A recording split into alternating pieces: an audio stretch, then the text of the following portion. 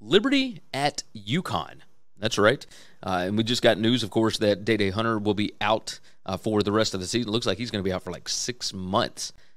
Just a strange injury that he's got. I think it's an LCL tear or LCL, whatever it is. We hope for a speedy recovery because he is a dynamic playmaker. But UConn is a 14.5-point home dog. The total sits at 45 at 12 p.m. Eastern Time on CBS Sports Network on Saturday. This is interesting. Very interesting here. Let's go on and pull up the numbers here so that we can get into the actual stats. My numbers all week have liked UConn in this game. And this, of course, is the stats over the last 5 weeks. Liberty defense has really stood up and done some pretty amazing things here. Liberty is 16-5 against the spread after a straight-up win in their last 21. UConn is 5-1 against the spread in their last 6 at home. They are 6-0 against the spread in their last 6 overall. The number on this, that total being 45 with a spread of 14.5, you're looking at a team total for UConn of around 15.5, and you're looking at a team total for Liberty around 29.5. And when I look at these numbers, I am a little less convinced that Liberty will be able to just blow right through these guys, right? This is a perfect letdown spot, and maybe the biggest win that they've had in program history with the win at Arkansas last week. You know, first win over an SEC team, etc., but now you lose your big playmaker running back. The defense, like I said, has been really, really good.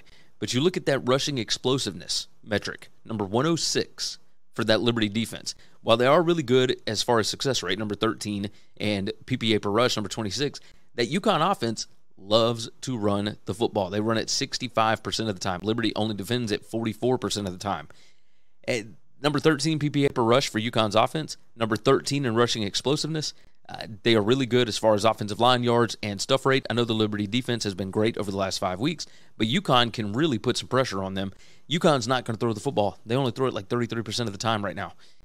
You look at Liberty on offense, there's nothing that really stands out here. Passing success rate is number 62. Rushing success, number 45. They're just good, right? It's just a fairly efficient offense. They're not great as far as running the ball. Jonathan Bennett has been a great surprise for this bunch.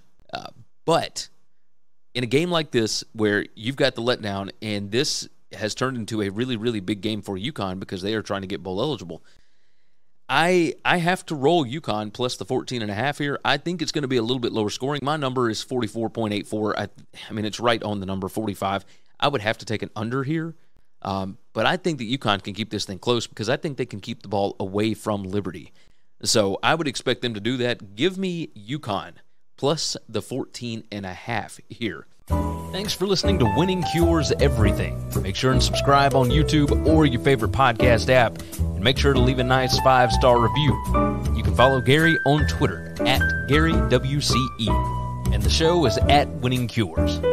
Be sure to check out the merch in our web store and share the show.